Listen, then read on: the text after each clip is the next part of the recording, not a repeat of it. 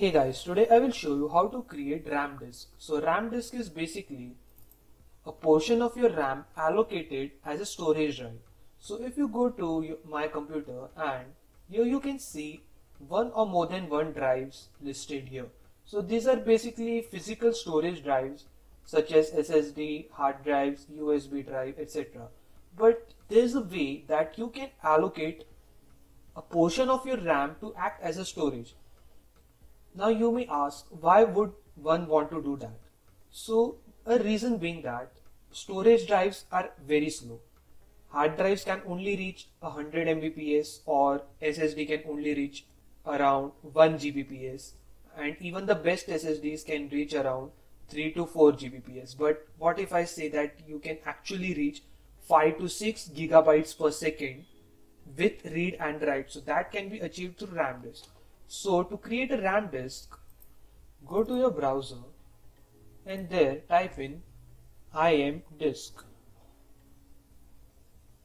Now go to this sourceforge.net website. I will provide the links in the description so you can easily download it. Now download this setup. Now here a zip file will be downloaded. Go to your downloads where the zip file is downloaded and extract everything. Now here in this folder an install.bat is there. Now double click on install.bat and this will open the installer. Now just select shortcuts for all user and install. Now that's basically what the setup is. Now to mount the RAM disk, go to RAM disk configuration shortcut. If this does not show up, then you can also go to your start menu and here you can see ImDisk. So here open the RAM disk configuration. Now here select the size of the RAM disk that you want. Now depending on your storage size of your RAM, it may be 4 GB, it may be 8 GB, 16, 32, even some have 64 GB. So according to that you can create various RAMs. Now I have currently having 8 GB of RAM. So I will just go with 1 GB of RAM disk. So just click on GB 1 and click on OK. Now that's basically it. Now there are a lot of options that you can change here, but let's keep it aside and check our RAM disk. So here as you can see a new storage drive is showing up here. So if you double click this is basically a portion of your RAM.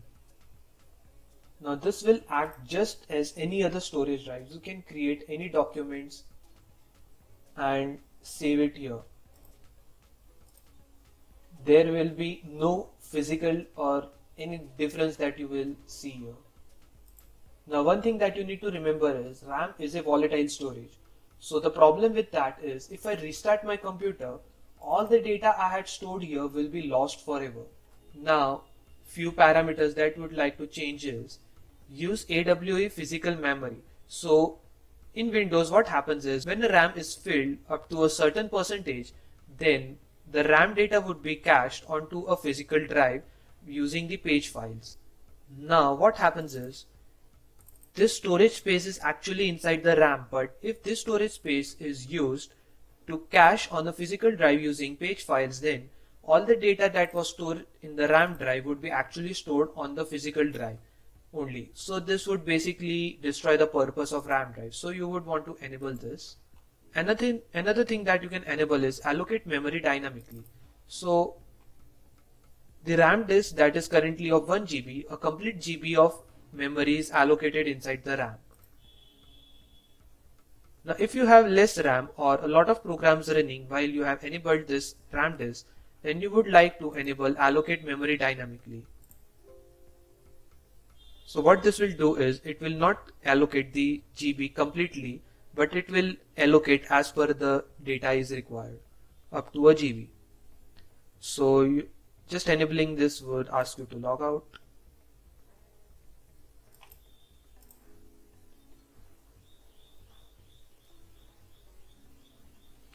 After starting up, the RAM disk is now dynamically allocated. Okay, so here it again needs to be enabled here. So it's refreshed and as you can see the data is deleted again because it's a RAM drive, a volatile storage. Now if you want to remove this RAM drive, you can simply click on unmount. Now here during unmount it also asks like, do you want to save the image file? I would just click on cancel and the RAM drive is gone.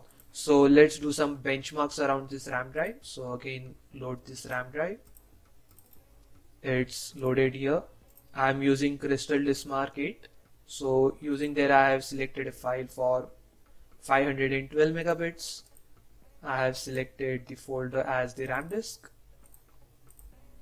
And let's run some tests on it. Now you don't actually need to execute this test, but these are just for showing that how fast RAM drive can be.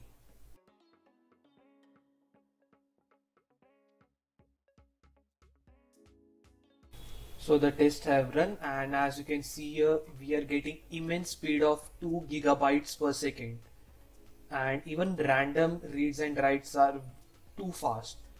You can hardly get such kind of speeds from a hard drive. Now I'm basically using a VM here, so if you are using on your main host, so that would be more faster than this, and if you have higher performance RAM, then just go with it, it's gonna give a blast. So that's basically how to create a RAM drive, and I hope you will be able to use it very efficiently. Thank you.